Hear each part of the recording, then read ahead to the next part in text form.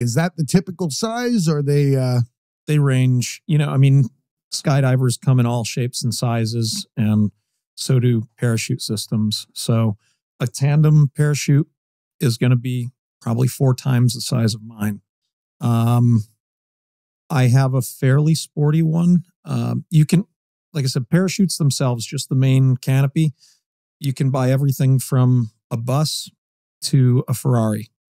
And mine's approaching the Ferrari, but not quite there. You know, there are guys flying much higher performance than I am, but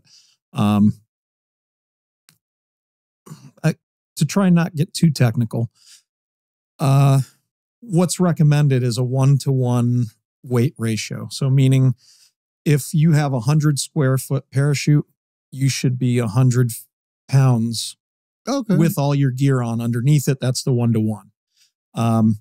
And then as people get more experience, they tend to downsize, and I've done that. And I'm flying a parachute at it's 107 square foot parachute. Yeah, that's got to be a ripper then for somebody your size. I mean, you're not big, but you're definitely not 107 pounds. No, with my gear on, I probably weigh about 220.